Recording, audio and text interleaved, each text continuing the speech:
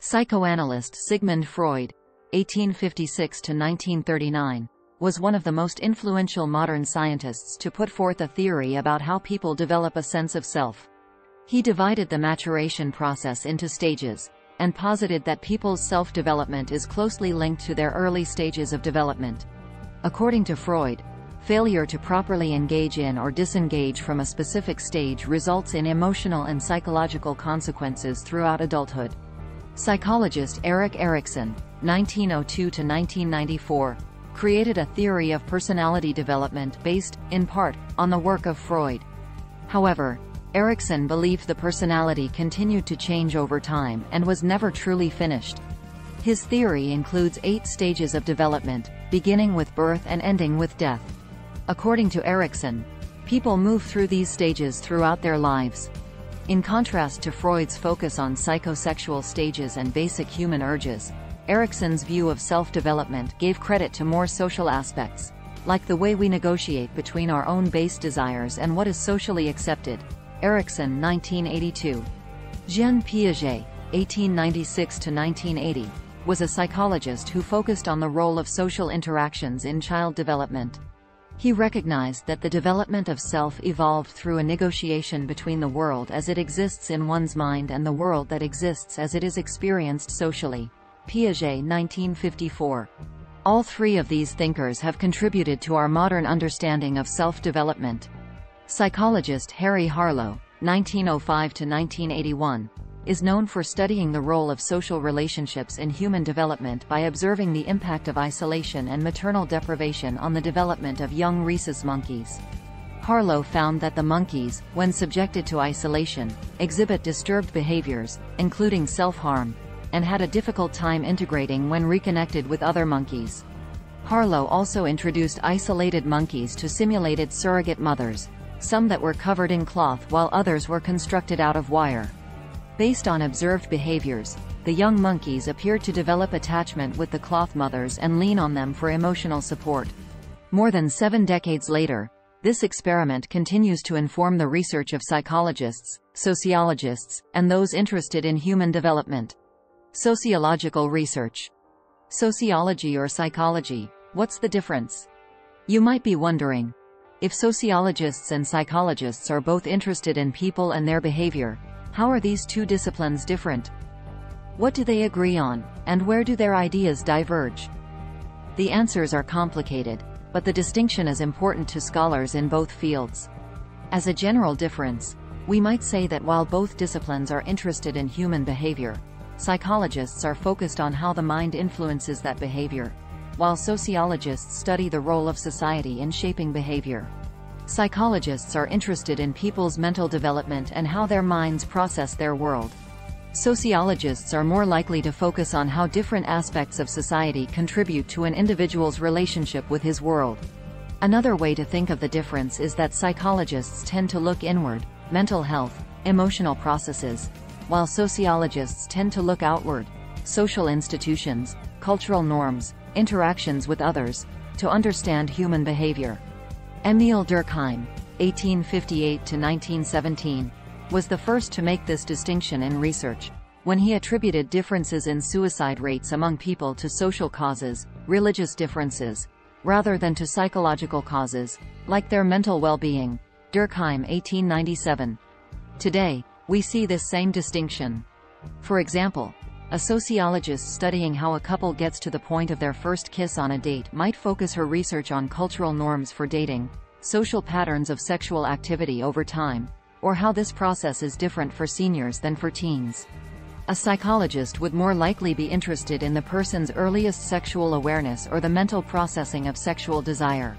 Sometimes sociologists and psychologists have collaborated to increase knowledge. In recent decades, however, their fields have become more clearly separated as sociologists increasingly focus on large societal issues and patterns, while psychologists remain honed in on the human mind. Both disciplines make valuable contributions through different approaches that provide us with different types of useful insights. Sociological theories of self-development. One of the pioneering contributors to sociological perspectives was Charles Cooley, 1864–1929. He asserted that people's self-understanding is constructed, in part, by their perception of how others view them, a process termed the looking glass self. Cooley, 1902. Later, George Herbert Mead, 1863–1931, studied the self, a person's distinct identity that is developed through social interaction. In order to engage in this process of self, an individual has to be able to view him or herself through the eyes of others. That's not an ability that we are born with. Mead, 1934. Through socialization, we learn to put ourselves in someone else's shoes and look at the world through their perspective. This assists us in becoming self-aware, as we look at ourselves from the perspective of the other. How do we go from being newborns to being humans with selves? Mead believed that there is a specific path of development that all people go through. During the preparatory stage, children are only capable of imitation. They have no ability to imagine how others see things. They copy the actions of people with whom they regularly interact, such as their caregivers. This is followed by the play stage, during which children begin to take on the role that one other person might have. Thus, children might try on a parent's point of view by acting out grown-up behavior, like playing dress-up and acting out the mom role, or talking on a toy telephone the way they see adults do. During the game stage, children learn to consider several roles at the same time and how those roles interact with each other. They learn to understand interactions involving different people with a variety of purposes. For example, a child at this stage is likely to be aware of the different responsibilities of people in a restaurant who together make for a smooth dining experience. Someone seats you, another takes your order, someone else cooks the food, while yet another clears away dirty dishes. Finally, children develop, understand, and learn the idea of the generalized other, the common behavioral expectations of general society. By this stage of development, an individual is able to imagine how he or she is viewed by one or many others, and thus, from a sociological perspective, to have a self. Mead, 1934. Mead, 1964. Kohlberg's theory of moral development. Moral development is an important part of the socialization process. The term refers to the way people learn what society considers to be good and bad, which is important for a smoothly functioning society. Moral development prevents people from acting on unchecked urges, instead considering what is right for society and good for others. Lawrence Kohlberg, 1927–1987, was interested in how people learn to decide what is right and what is wrong. To understand this topic, he developed a theory of moral development that includes three levels: pre-conventional, conventional, and post-conventional. In the pre-conventional stage, young children, who lack a higher level of cognitive ability, experience the world around them only through their senses. It isn't until the teen years that the conventional theory develops, when youngsters become increasingly aware of others' feelings and take those into consideration when determining what's good and bad. The final stage, called post-conventional, is when people begin to think of morality in abstract terms, such as Americans believing that everyone has the right to life, liberty, and the pursuit of happiness.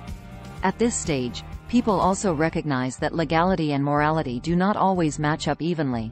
Kohlberg, 1981. When hundreds of thousands of Egyptians turned out in 2011 to protest government corruption, they were using post-conventional morality. They understood that although their government was legal, it was not morally correct. Gilligan's theory of moral development and gender. Another sociologist, Gilligan, 1936, recognized that Kohlberg's theory might show gender bias since his research was only conducted on male subjects. Would female study subjects have responded differently? Would a female social scientist notice different patterns when analyzing the research? To answer the first question, she set out to study differences between how boys and girls developed morality. Gilligan's research suggested that boys and girls do have different understandings of morality. Boys appeared to have a justice perspective, by placing emphasis on rules and laws. Girls, on the other hand, seem to have a care and responsibility perspective. They consider people's reasons behind behavior that seems morally wrong. While Gilligan is correct that Kohlberg's research should have included both male and female subjects, her study has been scientifically discredited due to its small sample size. The results Gilligan noted in this study also have not been replicated by subsequent researchers. The differences Gilligan observed were not an issue of the development of morality, but an issue of socialization. Differences in behavior between males and females is the result of gender socialization that teaches boys and girls societal norms and behaviors expected of them based on their sex. See, What a Pretty Little Lady.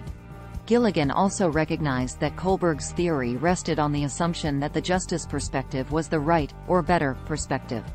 Gilligan, in contrast, theorized that neither perspective was better. The two norms of justice served different purposes.